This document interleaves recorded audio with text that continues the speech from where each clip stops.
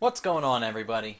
Hey, welcome to another episode of Dig Deeper TV. I've been a content creator here between my two channels, been doing this for about 4 years now. But as a YouTube watcher, I've actually been watching for like 10. So I've decided I would create videos this year, people who inspire me, topics that I think are great, and just kind of piggyback off of what already great YouTubers are out there doing. In some ways, I hope that this helps you find channels that I like, that are just worth watching, and hopefully I can find a way to dig deeper into how they addressed it. So now the topic today is how to smash that like button. Today I want to talk to you about YouTube's Stephan.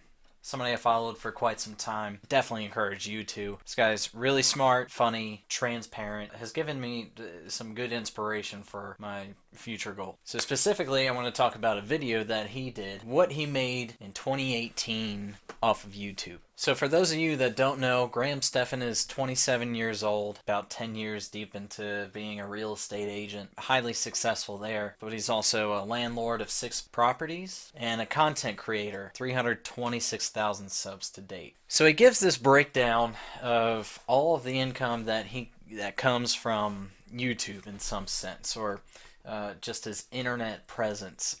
Money's aside from him being a landlord and him being a real estate agent, just all of that side money that I've been trying to talk to you guys about, trying to get on my own path. So check this out. It stunned me. I couldn't even believe it. YouTube ad revenue, at the time he did this, was a couple days prior to the end of the year. He was at $149,000. Check this picture out. He expected 165 by the time the year closed because December was just popping. He has a real estate academy, and for those who don't know, you can have a teachable account. And basically, another side revenue is if you're knowledgeable on subject matter, you've got followers, likely some people will want to be your student. So from his real estate academy in 2018, he made $79,000.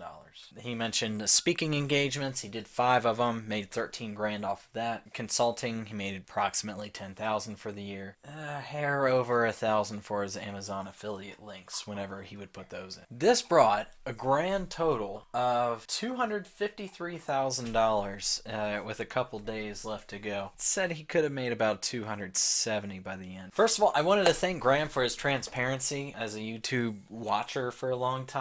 Not a lot of YouTubers out there have been willing to put this up, show their monetization page, and be completely clear with everybody that they're broadcasting to how much it is that they make doing it. So this sparked some interest in me, obviously, and I wanted to share this with you. Hopefully it invokes something in you, but imagine all this side revenue was just your yearly income. I think that this would be an upgrade. It would be for me. Most likely it would be for you. On top of this side revenue, by the way, he probably found a way to make another $300,000 or $500,000 this year. I know that he's pretty established as an agent at this point. Basically, 2018... there's not a shot in hell this guy didn't make $500,000. The first thing that this made me think about was how you can be great at something, or you could have gotten that job that was that steady path that everybody was encouraging you to go.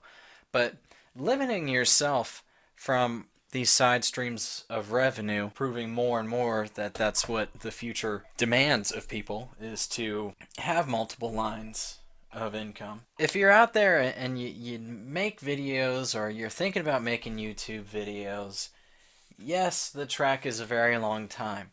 Yes, I'm somebody who's been doing this for 3 or 4 years, not consistently, by the way, and I haven't found a way to monetize just yet. It's the quality of the content that I put out.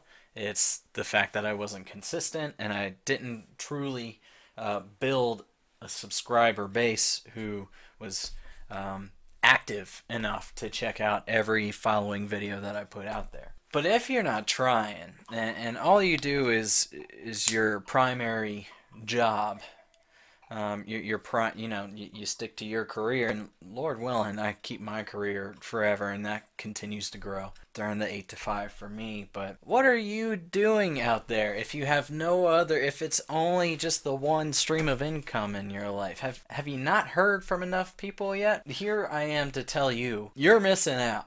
I'm missing out. We're all missing out, okay?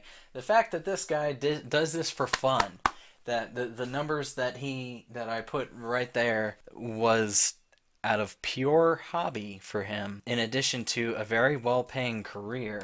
Listen, this is just to open your mind about what it is that you could be doing and what your cash flow looks like. I'm going to go towards this path. I want to follow in his footsteps, and I'd like to figure out what it is that I can teach the people and unlock my true creative ability to create that content that people are going to watch and want to sink their teeth into. I will always and forever be seeking ways to develop the side streams of income, and so should you. So here's a little bit about what mine looks like, right? So I have my primary career in commercial collections.